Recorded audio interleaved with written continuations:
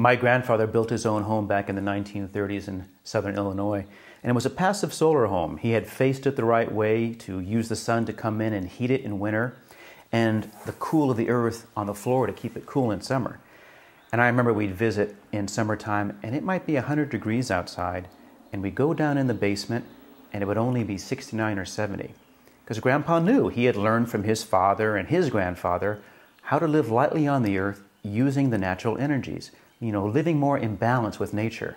And that's what we can all do to lower the energy we need for heating and cooling and lighting our homes. So look, we can take sun and make electricity from it in a solar panel, but it's much easier just to take the sun and allow it to work with us. The sun, the great thing is the sun in winter is low in the sky, so it can come into our homes and warm our homes up. And in summer, the sun is high. And nature works this way. So if we put the right overhangs, we shade the sun in summer, and we let it come in wintertime into our homes.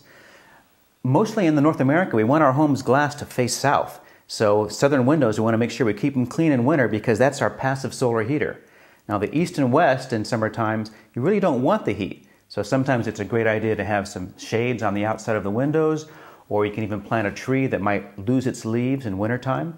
So there's all these different great ways to work with nature to heat our homes, to give us light without needing any electricity at all. This window is being used as a heater in wintertime. So when the sun's low in winter, it's going to shine through that window and warm this big block wall on the inside. All of these blocks will get stacked on here, and these are pre-painted with a flat black paint that will soak up the heat better than just the gray. And then all night long, that heat goes back into the house, so it's a little passive heater for the house in wintertime.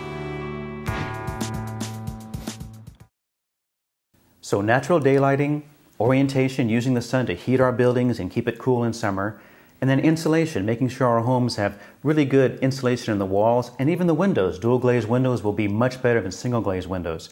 And then ventilation. Can we open windows and skylights at the top of the building to let that natural air, hot air, go out and get fresh air blowing in? And these are all systems that have worked for hundreds of years and been passed down from generation to generation. Daylighting, orientation, insulation, ventilation, even thermal mats, the amount of heavy objects inside a building that hold the heat and cool so that the temperature doesn't swing as much and we need less heating and cooling from gas burning or coal burning furnaces.